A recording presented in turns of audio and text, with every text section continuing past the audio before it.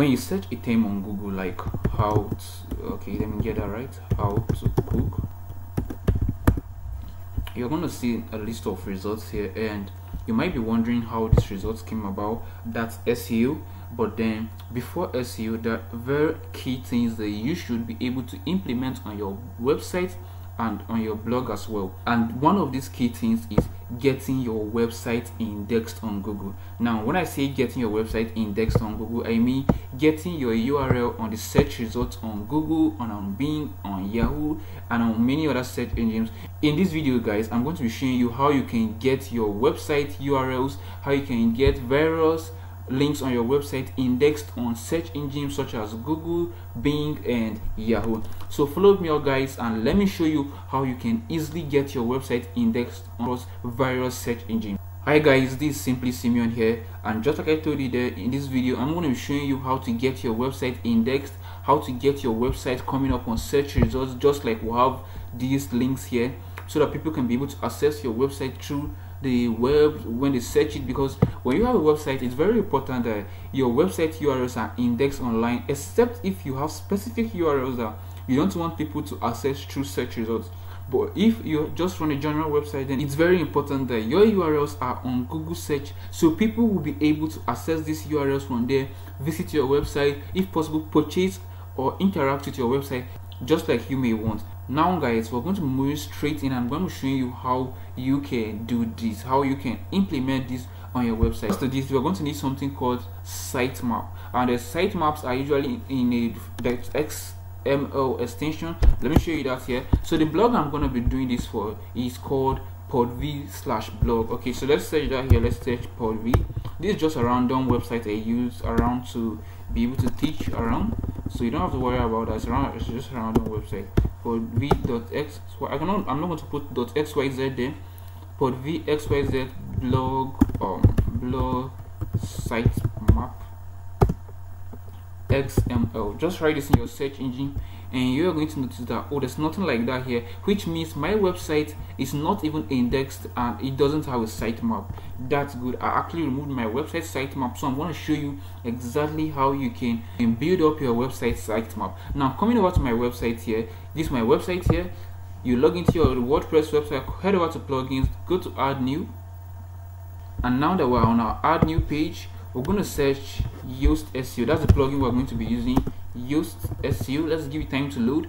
So it's going to search around and bring out the results for us, and we're going to have it here. Here we have Yoast SEO. Click on install, give it some time to install, and when it's done installing, what we're going to do next is we're going to activate it, and that's it here. The button for activate is here. Let's click on activate, and then our plugin is going to get activated on our website. So just like it's loading here, it has already activated. Okay, let's give time to complete this loading process, and now it's loading, and now it has loaded. So let's start the site first time configuration. Click on site first time configuration, and you are gonna be doing all of this when you are setting up your Yoast SEO. But for the sake of this very course here, we're just going to be getting to the features. So now look at these options up here. You click on features.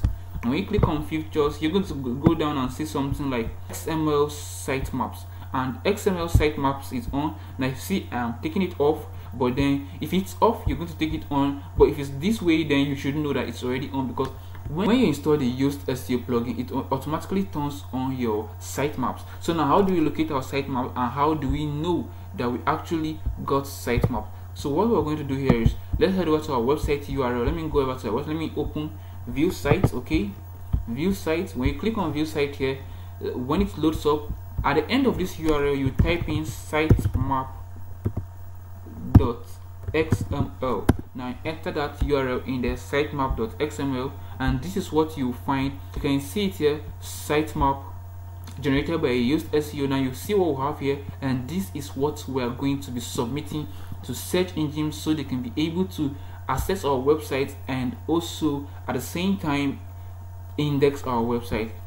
So here's what I'm going to copy. Now just before we go down into uploading it, if you notice, I just wrote sitemap.xml, but it actually redirected us to sitemap_index.xml. So what we're going to do is we're going to be copying this out, and this is what we are going to be using to be able to upload our sitemap to Google. The first place we're going to be uploading our sitemap is in Google Search Console. Head over to Google and search in Google Search Console. Okay, go over there. You in the first link, you click on the first link. It's going to be showing you the about. Click on Start Now. I already have a bunch of websites on my other emails that are connected to Search Console, but I decided to use a new email so you can be able to get the feel and also be able to relate with what you are having here, because if you are using Search Console for the first time, this is exactly what you are going to be getting. That's why I've decided to use this. And here is something I'm going to do. Instead of using this process here, it's kind of a long process trying to add up your website here, so I'm going to show you how you can easily do that in WordPress. To our WordPress website here, we're going to go straight to add new. I'm going to be giving you a plugin that's going to do this for us easily. Come down here, let's search it up, and that's let's search up our site kit. Okay, I'm searching that. Okay, let me give another term. That's the Google site kit. Okay, let's give it time to load. It's going to load up and bring out our results as usual. So it has brought up the site kit by Google. That's exactly what we're looking for. We're installing it now, and after the installation we are going to be activating it now. Let's activate it, and it's going to be activating. Okay, the activation process is done, but now we have to set it up. So we're going to click on Start Setup here. When you click on Start Setup, we're going to be asked to link up our email, because we're going to need to link an email address. Okay, there's one more thing here. Connect Google Analytics as part of your setup. Okay, we just want to sign with Google, because I don't want to connect my analytics for now. I'll make that in another tutorial on how to connect to analytics. So this is the email here. That's my email, the one I want to use for this. Select your Google. You select continue here. Oh, I didn't check that out. I actually want to set up redo plugin setup, because I need to actually redo the plugin setup. Yeah, I need to redo that. I made a mistake. I'm going to click there, and then yes, I want to mark out this because I want to use Search Console, and you can see view and manage Search Console data for verified sites. Click on continue. When you click on continue, yeah, you're going to have verified ownership. So now the good thing about this process is you don't really need to do anything. You just need to keep on clicking on next, verify, and that's all. So now that I've clicked on verify, let's give it time to load. It's supposed to load up and give us a second menu, or at least get us to the main website. Just click on allow there, Search Console, click on setup. It's going to do everything automatically for us. Go to dashboard, and then we are going to be able to access our dashboard. Alright guys, so we're back in our dashboard, which says congrats on completing the setup for SiteKit. And let me be sure that we have everything connected. So I'm going to click on settings here to see if our search results have been connected up. Okay, now we're sure that our Search Console is connected. So when you head over to our Google Search Console here, what we need to do is let's reload it up. And when you load it up, okay, it's not really going to display here. Come over to this three lines up here, which is the menu. You click on search property, and you're going to see our blog, which is podv.xyz/blog. We're going to click on it, and yes, now that it's open, you can see it saying us welcome to Search Console, because it's the first time this website has been introduced to Search Console. Now let's click on start. I actually don't want to go through all of that. So now how do we submit our sitemap? Just like I told you earlier, we're going to be using the extension here. We'll copy this out, copy it, head over to your Search Console, go down to sitemaps, click on sitemaps, and you can see we're going to be giving something here, a permission to enter the extension. We're going to just enter it up there and click on submit.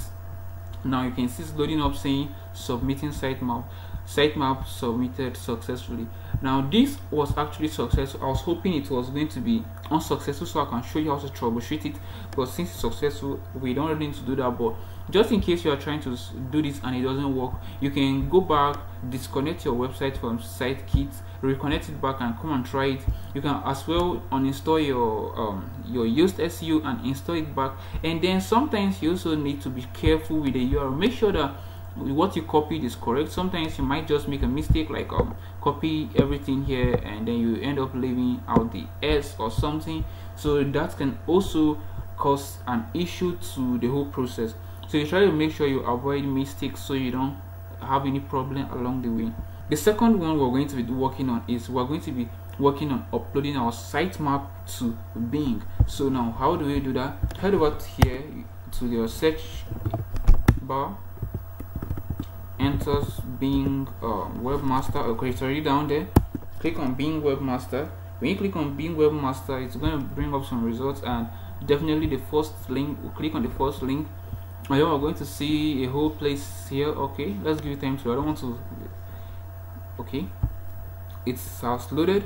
We now click on get started, and it's going to ask us how do we want to sign into our Bing account. And I actually want to sign into my Bing account with Google. I'm going to be using the same mail, so when we click on Google, it's going to redirect us to a Google page just like this, and you click on the email you want. I've clicked on the email I want.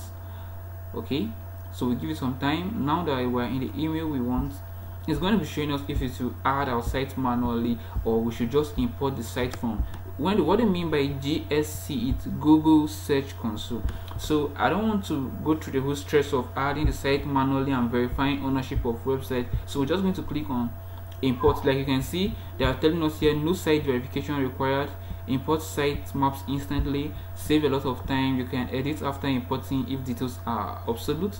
Okay, so I just prefer the import process. So we're going to click on the import, and I'm going to show us some few things here. We'll still click on continue at the bottom there. Okay, we'll click on the mail we want to use, just like the mail we signed up, and it's going to show us allowing access to your Google account. That's fine, we want to allow them to have access to that.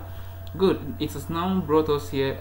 It's showing me my row. I'm going to select the website. Now the reason why it has actually brought this page for us to select the website is for this sitemap here, for this search console, we have just one website, but like my main website search console, I have about 5 websites there. So you need to tell Bing Webmaster that you don't want it to access other site, this is the very site you want them to access. So since it's just one site, I've already selected it here. You click on import, and now we give it some time to load up as usual. So we give it some time to load. It's loaded and added up successfully, and you can now say congratulations, site addition successful. I actually told you we we're going to do that on Yahoo Mail, right? But sorry, I said Yahoo Mail. I'm used to saying it, calling it Yahoo Mail. We're going to be doing that to Yahoo Search, but now adding it to Bing is already adding it to Yahoo. So when you add up your website search console to Bing, then you have already added it to Yahoo. So here we have done everything for this very tutorial.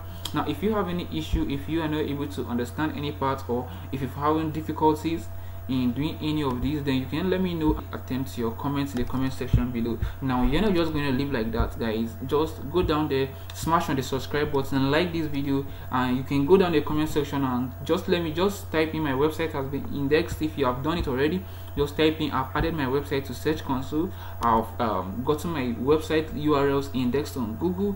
Just if you don't even want to type any of that, you can just go down and say thank you, and I'm going to definitely reply to all the comments in the comment section. So guys, this will be the end of this video. See you in my next video.